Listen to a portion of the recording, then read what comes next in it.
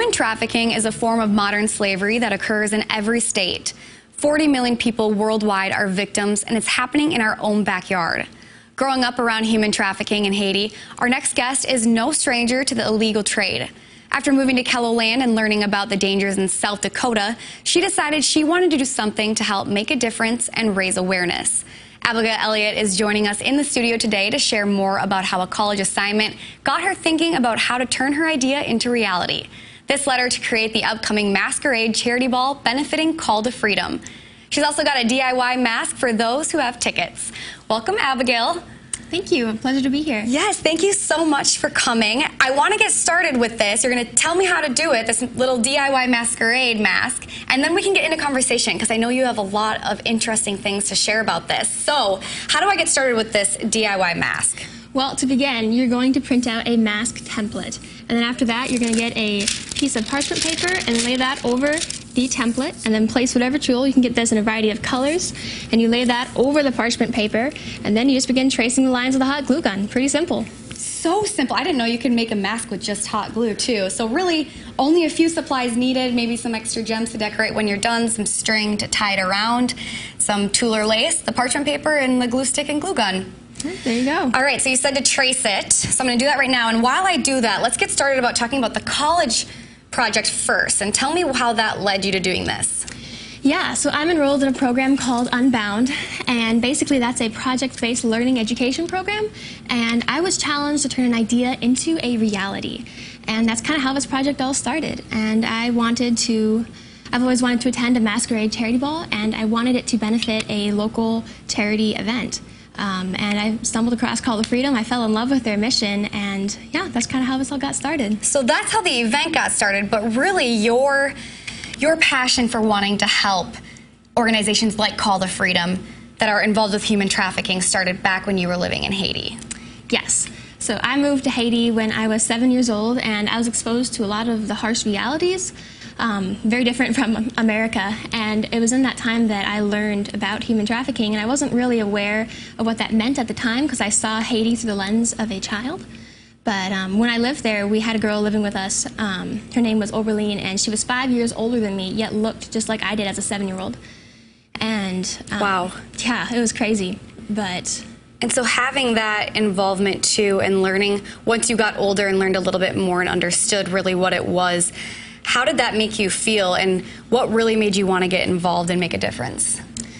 Well, I was devastated to learn that this actually happened. This doesn't just happen in Haiti. It happens right here in Sioux Falls, South Dakota. And when I learned that, when looking through the Call to Freedom website, I just felt compelled to do whatever I can to help these women and sometimes men in these situations. I couldn't help in Haiti, but I can help now. So. In Haiti, was it more known that this was happening? I know here in South Dakota, you really don't see it, but right. It is happening. Yeah. It did happen in Haiti. It was just commonplace. It was actually custom. The girl who was living with us was called a restavek, which is what the Haitians call a child slave. So yeah, it's just pretty normal in Haiti. You expect it. Yeah. So now I've outlined it. Okay. And basically I probably want to let it dry before maybe going over it again. Mm-hmm. Okay, and so then once I have the second outline done, and I let it dry and then I cut it out. Yes. Then I basically can just bedazzle it. Bedazzle Add some jewels, add some feathers, maybe some more tulle if that's what you like. So tell me a little bit about this Masquerade charity ball event. What's going to be happening?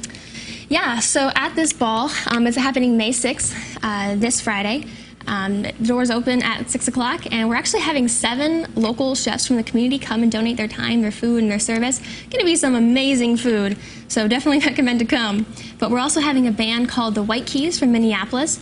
We're having both a live and silent auction, and can I just say how thankful I am for the community? They have been so incredibly generous. So we have some pretty amazing items I'm very excited to share with you guys this Friday. Is this your first event, too, that you've ever coordinated? Yeah. Yes, it is. So were there any challenges with that? Oh, absolutely. I think just mustering up the confidence to basically pitch my idea to these people was very intimidating. But I've learned to I don't know, just trust the Lord in these endeavors, and yeah, press into that. And then with this event too, are there tickets still available? I know there was a soft close, but if people are interested. Yes, so we have about, say, 15 tickets left, and you can find those at ctf.eventbrite.com, and yeah, you can purchase them there. So only a few left, so really head there right now in our commercial break if you want to get one, because only a few left. But if you do have your tickets already, we do have this great mask that we're finishing up. I'm letting it dry, but if I don't finish, we'll show the final product that we have sitting over here. But a little bit more just with your willingness to help and to put organizations on like this and events to get involved. Do you see anything in the future after this event that you still want to do to help get involved? Yeah, I've really enjoyed this event planning process, and I'm actually going to be a volunteer for Call to Freedom for their October breakfast, and that's kind of where you learn more about Call to Freedom and what they do, whereas this Masquerade Charity Ball is just an introduction to that. But if you really want to learn more about Call to Freedom, the October breakfast is where you want to come. Tell me a little bit more, too, about the college class and how it maybe really helped you to have the confidence to go forward with an idea like this. Yeah, so this program, Unbound, really has an emphasis on leadership, and they really want that more real-world experience versus in-classroom scenarios.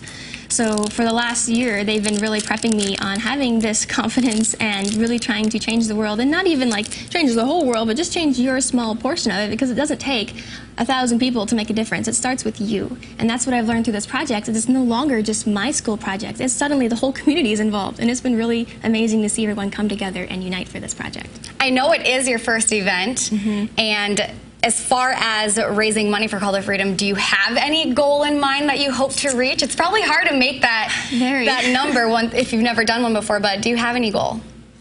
I would say maybe, and it's a big one, but I'd maybe say $40,000 would be a great, amazing goal. I'd love to do that for Call to Freedom and just bless them in that way.